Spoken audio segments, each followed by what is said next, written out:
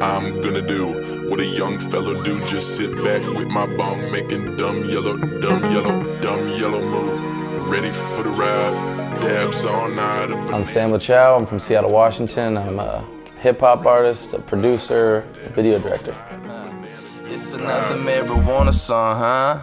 So pull the reefer out. First memories of music, my dad playing old folk music. A lot of Neil Young, Bob Dylan, and then I got really into worse music, like Smash Mouth and Shaggy. And then I got into like Eminem and Outkast. And then it was all rap from there. I like having a lot of variety on my albums, so I'll have some funky tracks, I'll have some sort of more raw hip-hop sounding tracks. I try to feature a wide variety of people, have different voices, people from different backgrounds, all coming together to make one sound, that's what I'm interested in.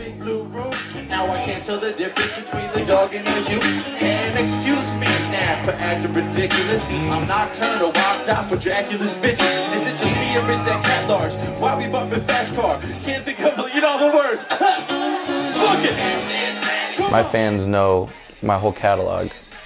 And at the shows, even if there's 10 people at a show in some city I've never been to, they pretty much know all the words to every song. It's almost a cult following type of thing, It always surprises me. How we doing, New York?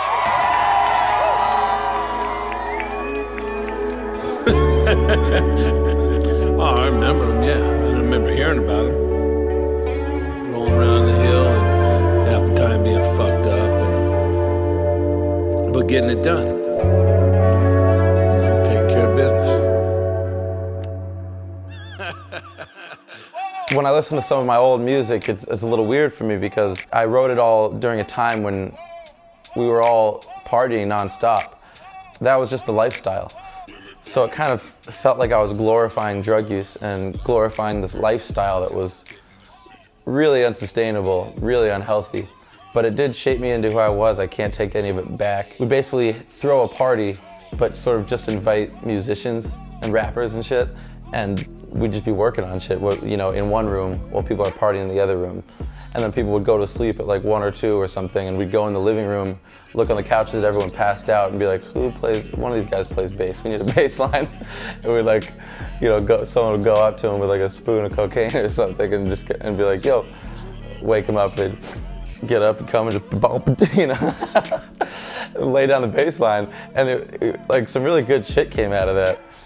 Even if you're up 3 days working, that leads to 3 days of recovery of just being in bed, depressed, not wanting to do anything. So then I ended up kind of having to take some time off, and I let some fans down, and they kind of didn't know where I went. And that's why I made Play Pretend. That was the first project I made with no other features. I wanted to just tell them kind of what I've been dealing with, what I've been going through, why I haven't been making music. The bad kids look so far.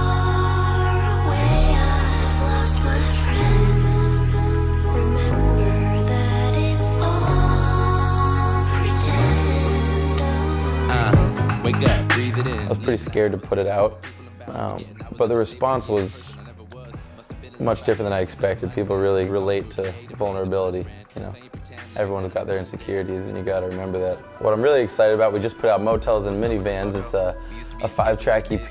We've made the whole thing in motel rooms on my 59-city tour. Every track is sort of about touring and, rap life in general.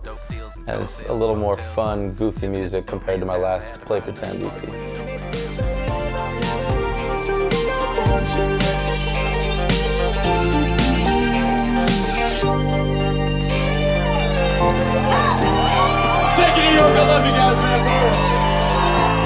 The last year I've been feeling way better, getting way healthier. My relationships with, my friends and family have all gotten way better. Everything kind of changes for the better when you stop doing a whole bunch of drugs. For the first time in my life that I can remember, I'm actually looking forward to whatever the hell is going to come next,